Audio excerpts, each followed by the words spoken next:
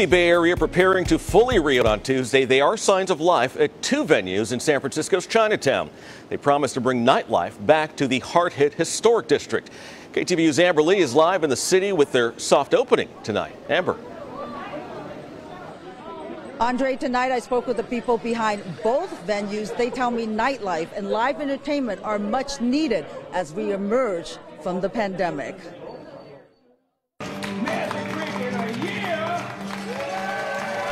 Thursday night is a soft opening for Great Star Theater in Chinatown.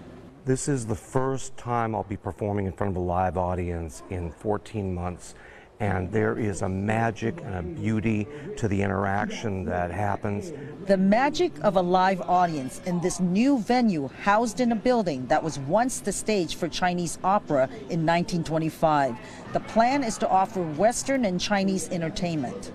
I see this as a bridge, an opportunity for those two cultures to talk with each other. Limited capacity now, under 100 people, but the staff is preparing for the state's June 15th reopening, as well as the theater's official grand opening next week, when it can host more than 400. And that's going to be full capacity. Masks are still encouraged, but not required.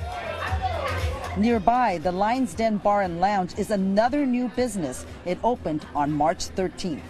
They were probably descendants of railroad workers who settled here. Co-founder Stephen Lee shows me the tribute wall, illustrating the history of Chinatown clubs and performers of the past.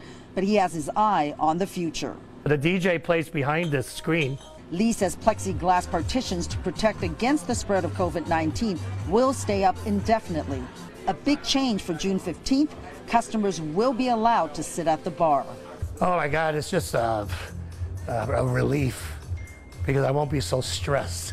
As for Great Star Theater, performers say returning to the stage and the promise of June 15th is limitless. To finally get out from under this dark cloud, and I know that it's just a date, but it feels like a release date from prison. This is amazing. It's going to be a little emotional tonight.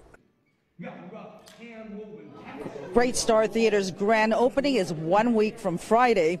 Both the theater and Lion's Den say starting Tuesday they will no longer have to limit capacity, but they don't anticipate large turnouts right away. Andre? A lot of people waiting to get back out there. All right, Amber Lee reporting for us live. Amber, thank you.